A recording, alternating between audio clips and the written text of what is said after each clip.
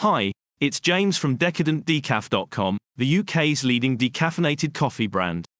Today, we're going to ask the question: what is the half-life of caffeine and how long does caffeine stay in your system?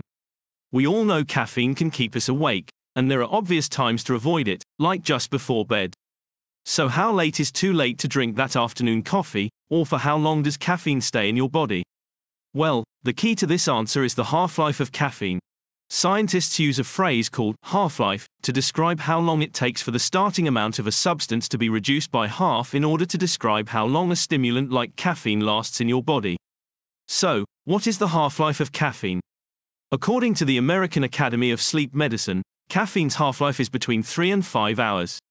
As a result, you can keep feeling alert for up to 5 hours after consuming a caffeinated beverage since half of the caffeine is still in your system.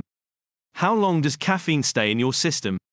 As an example, let's say you drank an 8 ounces cup of coffee at breakfast, which has about 96 milligrams of caffeine. You would have roughly 48 milligrams of caffeine left in your system by midday.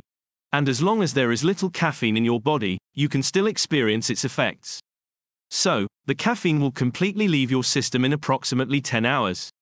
Therefore, if you consumed 1 cup of coffee at 8 a.m., the caffeine may still be present in your body until 6 p.m. Here at decaf.com, we recommend the Swiss water process of decaffeination, which uses water, no chemicals, to decaffeinate the coffee beans and is 99.9% caffeine-free.